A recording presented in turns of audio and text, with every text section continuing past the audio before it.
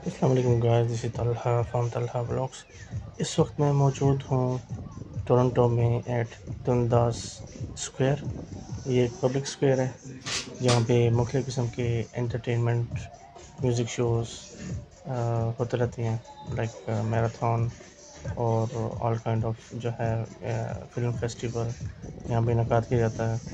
Public square है, इसका नाम ब्रिटिश पार्लियामेंटेरियन थी हेनरी दुंदास, उसके नाम पे रखा गया, जो बहुत पावरफुल मिनिस्टर थी, लॉयर भी थी, स्कॉटिश लॉयर थी। और इसको टोरंटो का टाइम स्क्वायर भी कहा जाता है। यहाँ पे अब डिफरेंट किस्म का कुछ स्ट्रीट डांसर और सिंगर्स भी नज़र आएंगे जो लोगों के एंटरटेनमेंट का काम करते हैं, और एज अ रिवार्ड लोग उनको कुछ पैसे वगैरह भी देते हैं। अभी आपको इसका विजिट करवाता हूँ। दुंदास square project considered in 1997 as part of project of revitalizing Toronto's downtown young entertainment district, और ये 2002 में कंप्लीट हुआ। स्ट्रीट डांसर की परफॉर्मेंस देखें।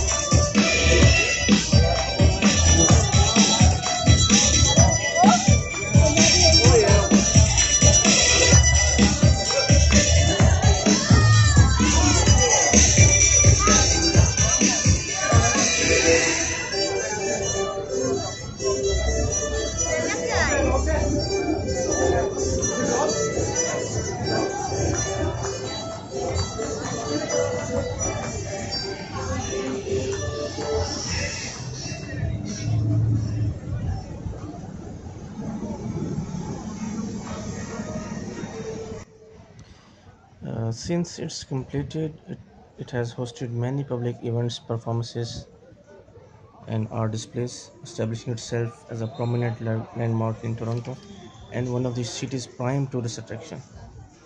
बड़े बड़े बिल बोर्ड हैं यहाँ पे जहाँ पे मुख्तलिफ़ कंपनीज़ की एडवर्टाइजमेंट होती है। इसकी सराउंडिंग में सारी बिल्डिंग्स बहुत इंपॉर्टेंट है, बहुत इंपॉर्टेंट एरिया है। यहाँ पे न्यूज़ चैनल की बिल्डिंग्स भी हैं और इसी स्क्वायर में जो है बास्केटबॉल का कोर्ट भी बना हुआ है। हम लोग वहाँ बास्केटबॉल भी खेलते हैं। अभी आपको वहाँ ले चलता हूँ। This is only belongs to all entertainment in Toronto. इस वक्त मैं मौजूद हूँ उनके बास्केट कोर्ट में। आप उनका मैच देखें, एंजॉय करें। आपको मैं सारे व्यू करवाता रहूँगा।